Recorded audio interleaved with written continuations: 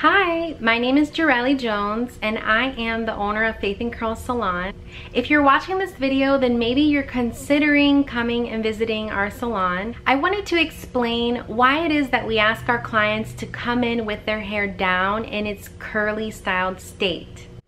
Well, the short answer of why we ask our clients to come with their hair down is because we cut the hair first while it's dry, then we cleanse, condition, we style, and dry the hair fully by diffusing it.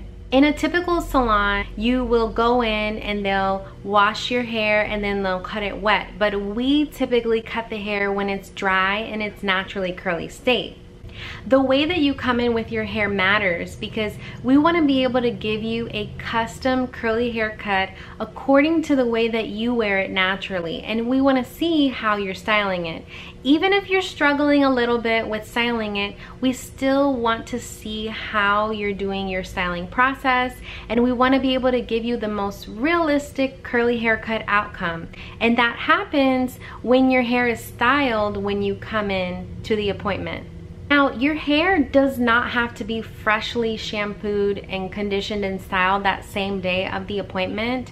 You can do it the day before. You can come in with your day 2 hair. You can come in with day 3 hair as long as it's not too matted. We don't suggest coming with day 4 or 5 hair because by then you have hair that has gotten knotted and shedded hair that's getting lodged in there. So we typically like it when people come in with their day 2 or 3 hair for their haircuts. If you're just coming in to get your hair washed and styled, then it doesn't really matter. You can come in with your hair up in a bun.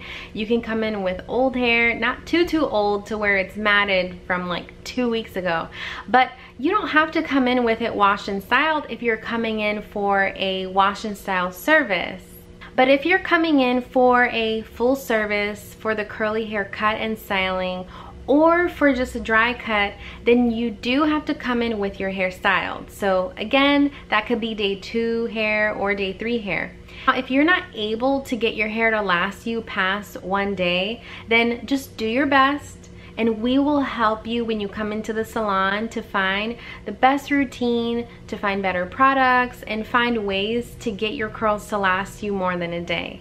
When I'm getting my hair cut, I like to get my hair cut on my 2nd day hair. This is an example of my 1st day hair. It's freshly styled, my curls are very defined, and I prefer to get my hair cut on the 2nd day because it has blossomed a little bit more, and I feel like I like the customization being done on that day.